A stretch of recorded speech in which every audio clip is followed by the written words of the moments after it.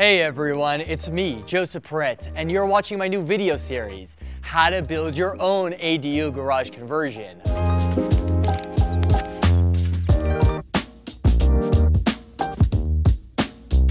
What is the #1 mistake homeowners make with the cabinets in their ADU? You'll have to watch the entire video to find out. But before you install cabinets in your ADU, you need to design your ADU. I have designed and built more than 50 ADUs in the past year. And I also do construction in the greater Los Angeles area.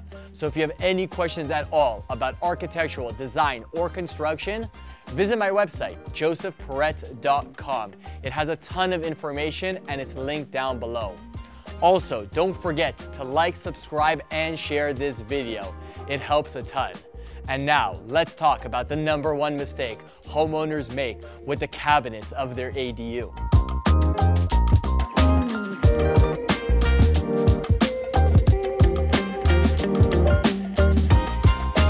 In this week's video, we'll be talking about kitchen cabinets for your ADU garage conversion. This garage is an existing 370 square feet. We are converting this garage into a 1-bedroom, 1-bathroom ADU. Okay, so we finally get to talk about cabinets, one of my favorite parts of the ADU. Totally customizable, which is what is so fun about the cabinets. The first thing you want to talk about when you're designing your cabinets is the linear feet of the cabinets. In this case scenario, we have linear feet 9 feet, and we ended up deciding to do a push out of an L-shaped kitchen, which gives us another 4 feet. So we have 13 linear feet to play with here. The next thing you want to talk about is the different types of kitchen cabinets and how it's built. So when you have kitchen cabinets, you mainly have 3 options. The first option is very prefabricated. You're gonna get this either from China, from IKEA, or from like a Home Depot or HD Supply. Pros and cons, right? Pros and cons is that it's affordable. It's actually very cheap. But the cons are the sizes are not custom. So you're gonna have to stick with 12 inches, 18 inches, 24 inches. Usually, if you have a lot of linear feet, you can have those options. You can do 12, 18, 24, 30 inches, and 36-inch boxes.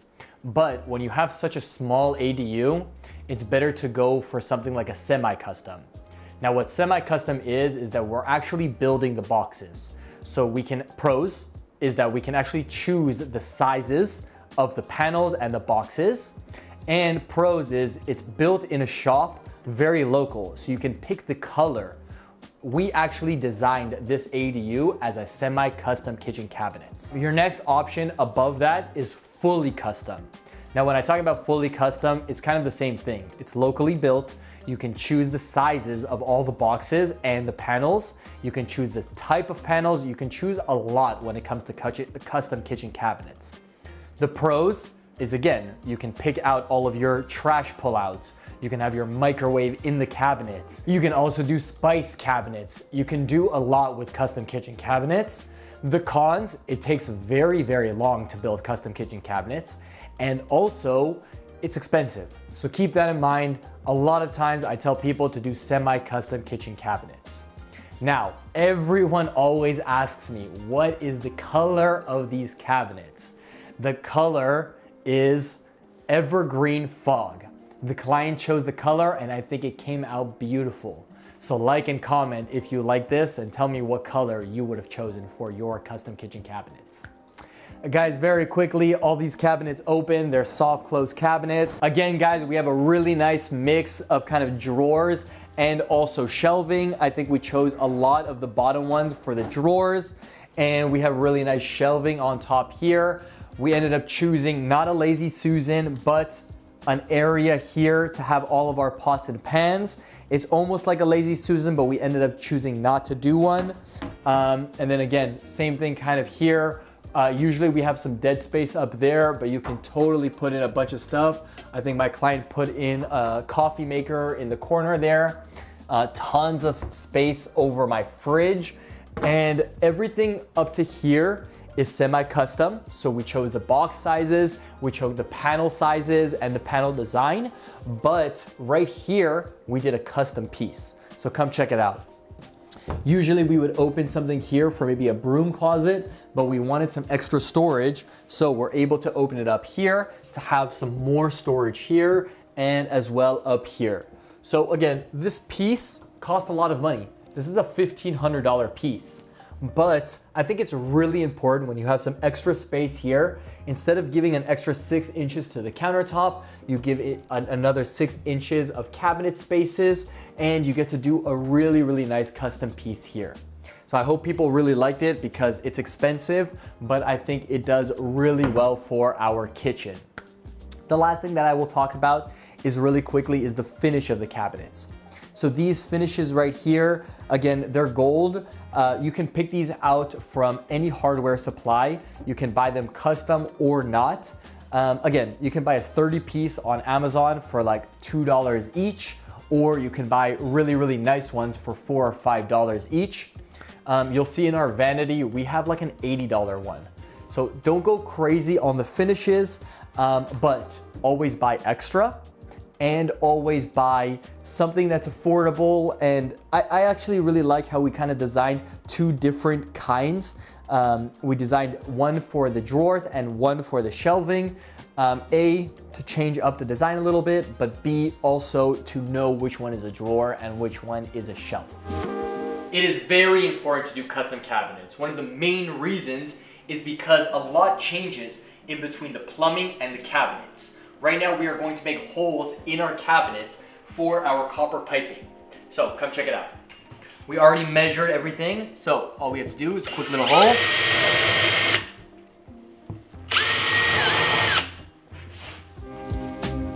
This way we're going to create holes for our cabinets for our copper plumbing.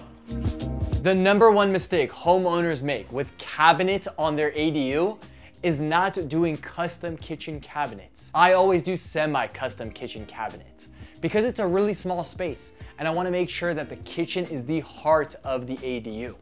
Now let me walk you through it really quick. We have drawers down here. We have a microwave hood here and a dual cabinets on the microwave hood, making sure that everything is centered. After here, we also have some extra drawers. So again, center on the drawers of the oven. Then we're gonna have cabinets here for our sink. Make sure that we don't have so much space under our sink, but at least some utility. We also have space here for our cabinets and also up here. These are all custom sizes. And again, they cost a little bit more, but I wanna make sure that there's enough storage in the kitchen and that's some bonus. So of course we always have on top of our fridge, but right here, we have some bonus space. We had about 6 or 8 inches to kill before the door, and the homeowner wanted something special. So we built this box special for her. Now, the other thing, when you have custom kitchen cabinets, you can actually paint them. I see so many ADUs with very basic white cabinets. When you do custom cabinets, you can paint them, and that's really a fantastic color. Look at this green that came out. I'll link down below for what color this cabinet is. Also, when you're doing custom cabinets, you have the opportunity to put more cabinets in other places, like this washer dryer unit that I hid right behind some beautiful cabinets that are the same as my kitchen, and some space on top of my washer dryer for storage.